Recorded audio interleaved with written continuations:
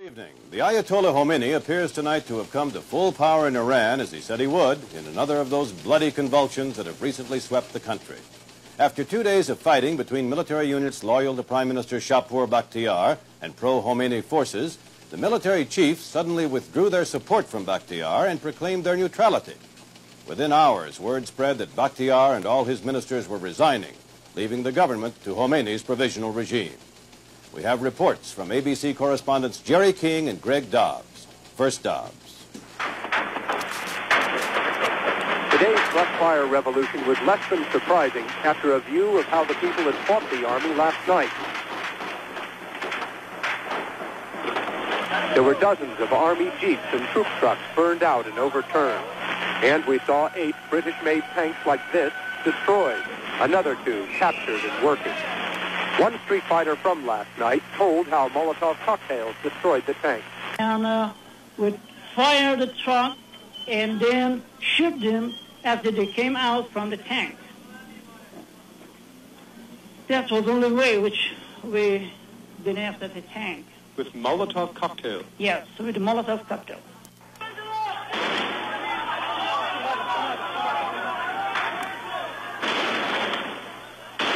Today's fighting was equally fierce with equivalent results. Here, Tehran's pro-government riot police, defending their own headquarters, had superior firepower to their pro-revolution attackers. But there were more attackers, and apparently with a stronger commitment to win. They did. In fact, they routed and destroyed police stations all over the capital. Meanwhile, other major institutions were falling to the revolutionaries. There was this bloody and costly battle for Tehran's radio station. And within hours, successful attacks or advances on the TV station, the parliament, even the prime minister's palace. Some of today's worst fighting was at this army base in the city.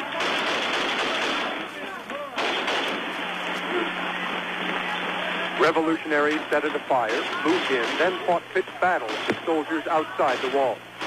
During all this, other revolutionaries went looting, procuring items, they said, for the Islamic Republic, taking special pleasure in doing so, since American military advisors once worked here with Iran's army.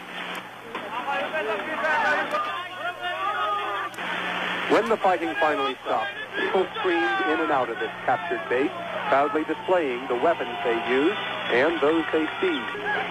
Also, though, sadly taking stock of what's happened to their nation.